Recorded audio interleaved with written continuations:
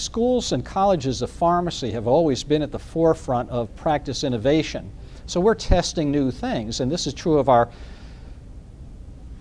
we're testing new practice models. So this is important for our faculty and for our students to be progressive. We can take some risks in trying new practice models. If they don't work, we try other practice models, but the success is determined in health outcomes, you know, whether, I guess health outcomes and financial viability.